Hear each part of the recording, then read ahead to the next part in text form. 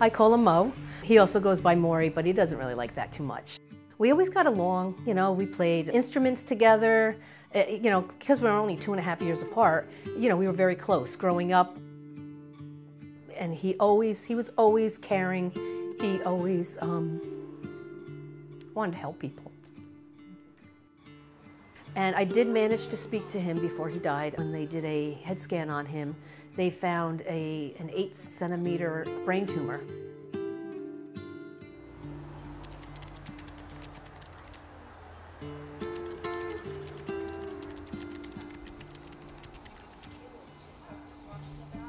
I came to the idea of like, I think this is what my brother would want. So I offered my brother to them. We described the study to the family.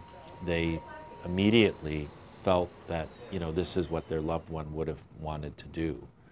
And so instead of donating organs, the individual donated their body for the purpose of testing a genetically edited pig kidney.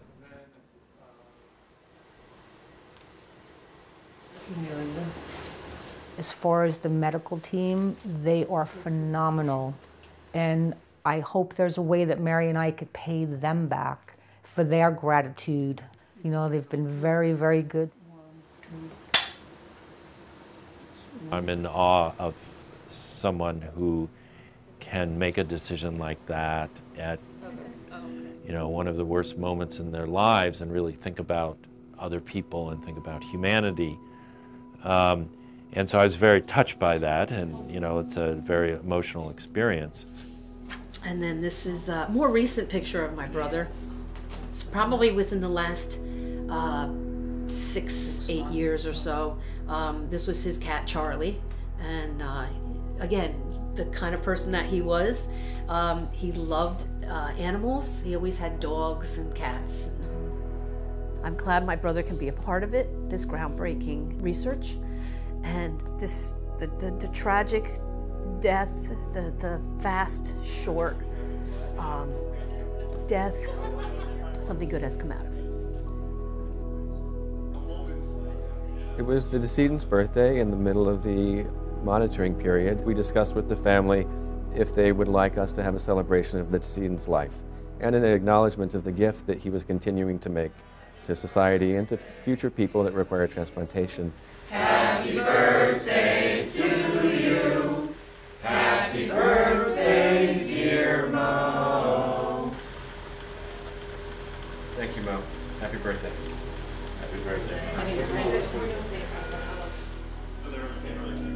They went all out. They decorated happy birthday balloons and they sang to him.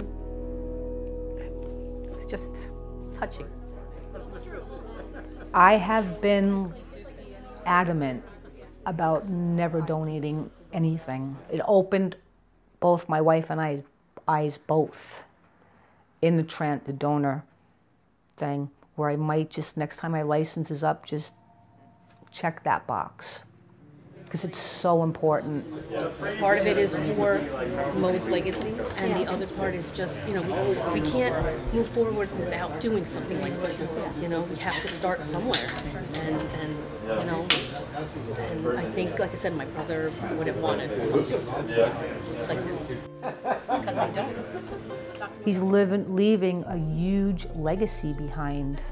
He really honestly is, and it's so encouraging. It's very encouraging to a lot of people. I'm glad that he did.